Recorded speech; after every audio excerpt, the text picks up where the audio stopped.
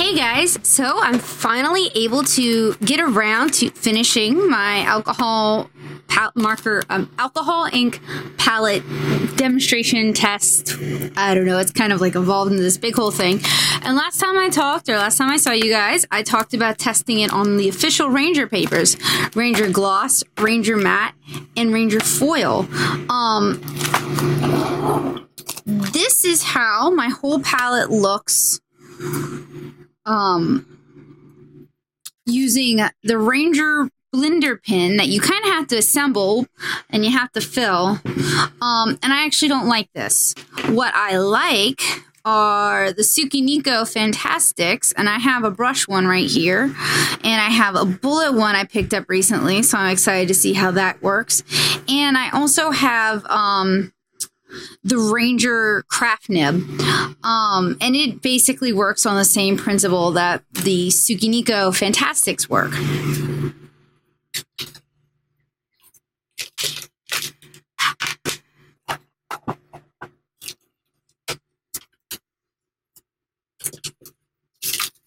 And if you're interested in setting up your own alcohol ink palette, it's fairly easy to do once you have the inks. I have videos on how I go about doing that on my channel. Probably have made a playlist for this by now. And I'm filling up a little container. It's actually a whole watercolor pan. I'm filling it up with the Ranger blending solution. And we're going to start with foil because I've actually never played with foil like this before. This is like a foil paper. So I assume it's got Mylar on it and you can see everything very clearly. And I think I'm going to get started by using the bullet nib Fantastics. So you want to dip it in your blending solution and then kind of scrub it across your palette or your cake. And I'm not seeing anything. I don't know if that's the color, because it is a very light color, and it's one of the Copic Various ink colors. Or if it's the foil, or if it's the Fantastics. That one's a little bit better.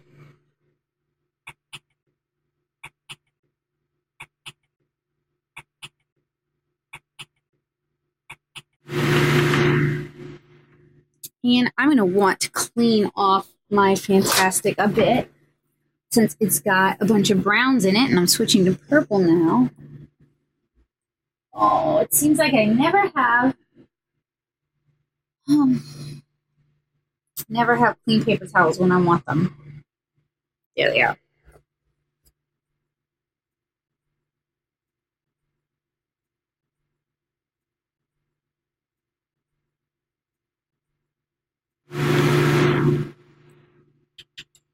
So I'm really unimpressed. Oh, there we go. Finally. So it seems like the dark colors might really do well with.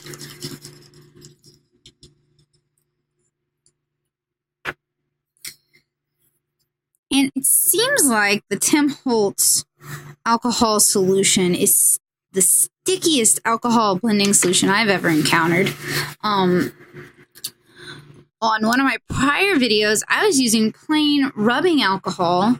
I think there's some glycerin in the blending solution to sort of slow the dry time a bit so it doesn't get wasted. But you're using rubbing alcohol, it's cheap enough that you're not really wasting it if it evaporates a bit. I'm going to skip straight to the Tim Holtz inks and see if those actually do handle better. All right, I'm impressed. Green is pretty powerful, so I gotta clean it out. Clean it out. Clean it out. Clean it out. Ugh, watermelon feels a little sticky. So it seems like the more color-saturated colors, the more like the darker colors, the more intense colors, or just the Tim Holtz colors, they seem to do a little bit better on the foil than the various inks were. Even the lighter colors put down a pretty good. It's hard for you to see because I have my ceiling light is reflecting and the camera is also reflecting. So I'm going to have to change the angle for you guys to be able to see this in a minute.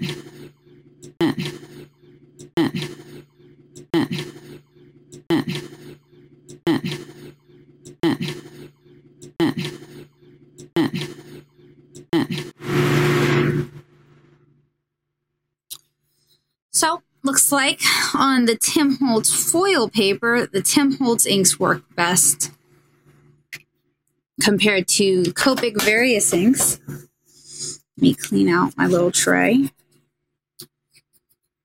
Something else you should be able to do is, this is one of their mixatives, it's Snowcat, which I thought was interesting because it should give me an opaque white. So I'm shaking it up and I'm just going to drip it. Yeah, it is an opaque white, so it's pigment based.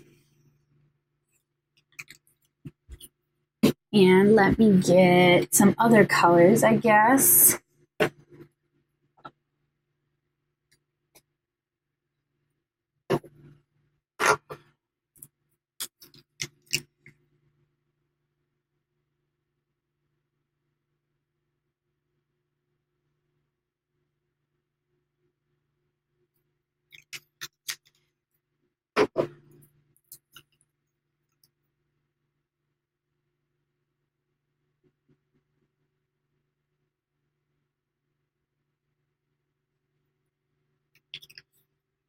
Look how it's sort of spiraling out. It's a little bit hard to see where my because my camera's in the way.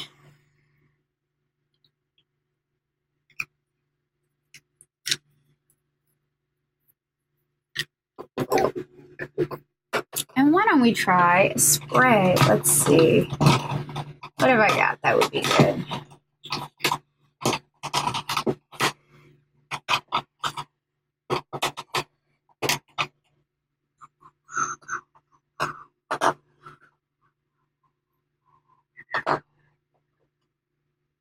Let's try Wild Plum, because why not?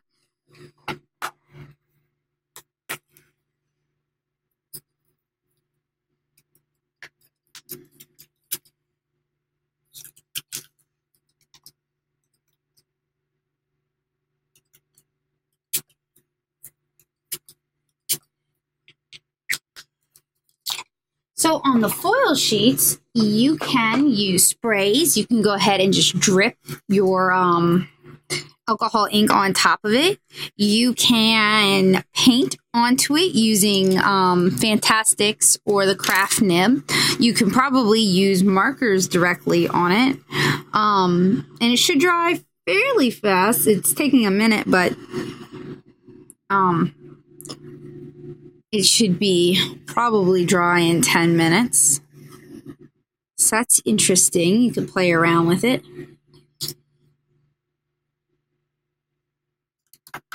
So next we're going to take a look at Ranger matte paper, which still feels like it has a coating on it. To be honest, it really feels like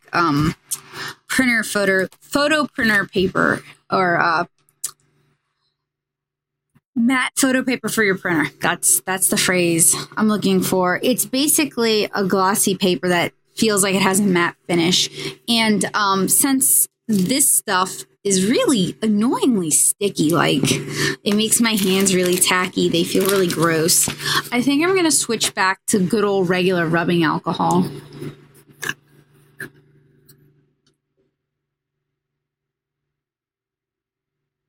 Which is cheap anyway, and then I spill some on the cardstock.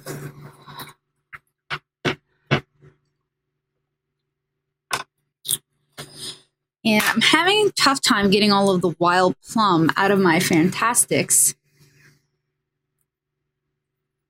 So I think I'm going to switch over to the the brush nib one, which I've kind of better broken in anyway.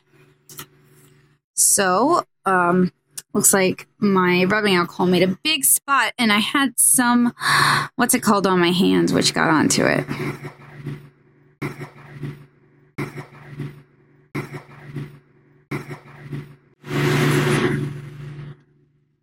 And I'm not trying as hard as I could to clean all of the ink out of the brush. That would be one of the benefits even of using this sort of system, is that you can mix your colors kind of on the fly, like just now. And it doesn't, I mean, they don't have to be the best colors ever, but it's a more painterly approach to markers than what you might have access to already.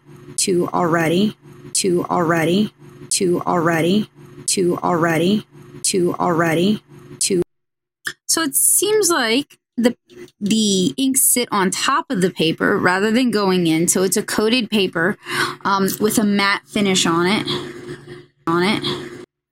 Let's try some of the Ranger inks. This probably means that layering isn't an easy task. See how gross it's kind of a pretty color.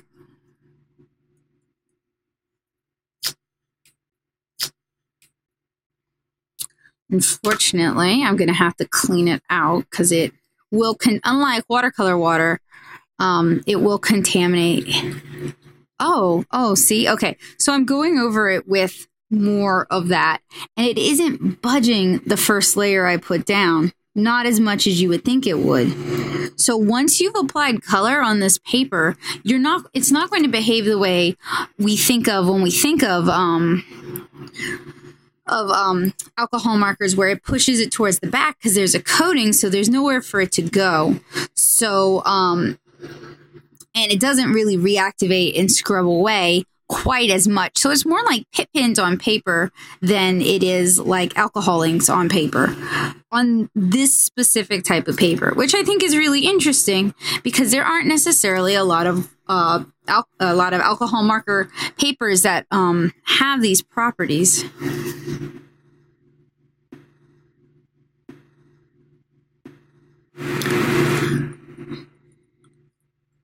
Or maybe even like Yupo, if Yupo were more permanent. But most of the colors are vibrant and pretty, and I look forward to doing a more detailed test on this paper using these techniques, or maybe even different techniques. Let's see if I can grab a couple of alcohol markers and we can see how those handle on this paper as well.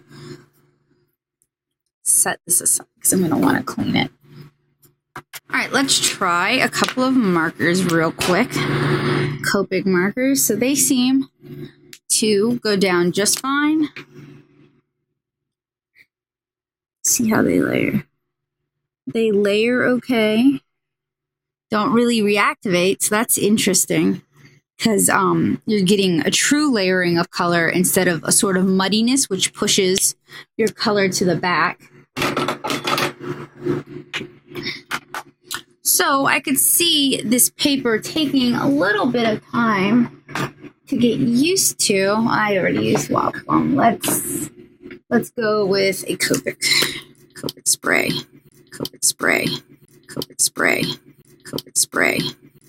Now, does it reactivate? Not too much. Very interesting.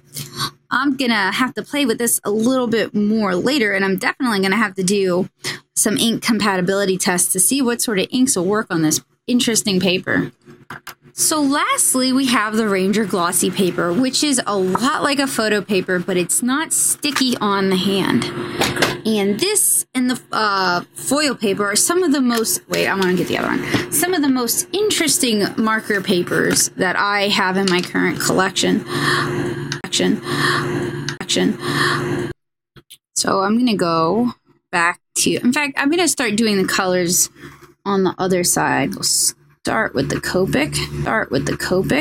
Other than making a stupid noise, the Fantastic, actually, since it holds more blending solution and has a wider nib, you can get a longer sort of blended stroke than you could with, say, the Chameleons, which I found frustrating to use because the color would run out so quickly. It was hard for me to really utilize in the way I make art, and it also took me a lot longer.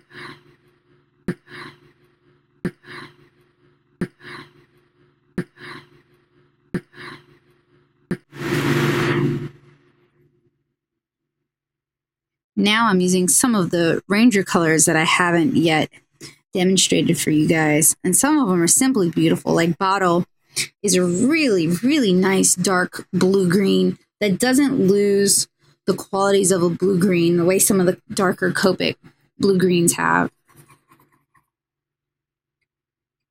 I mean, just look at that. Isn't that nice? Which one are you? That must be Stream. Nope, that's Indigo. Very nice color.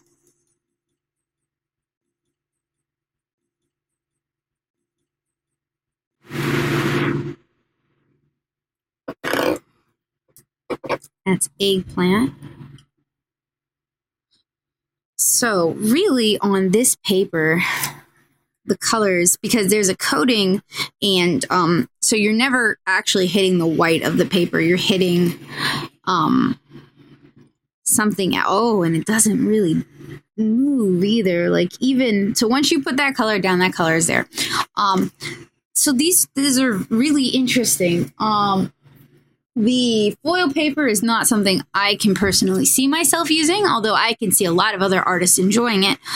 It would just be difficult for me to use, but I can see myself using the glossy and the matte papers, especially if I can ink over them. So I look forward to checking in with you guys again with further tests regarding these interesting papers. I'm Becca Hilburn. If you enjoy this sort of content, please remember to subscribe to my channel. If you would like to help fund more content, and believe me, I could use your support, please check out my Patreon for more information. I hope you guys have a great day. I'll see you later. Bye.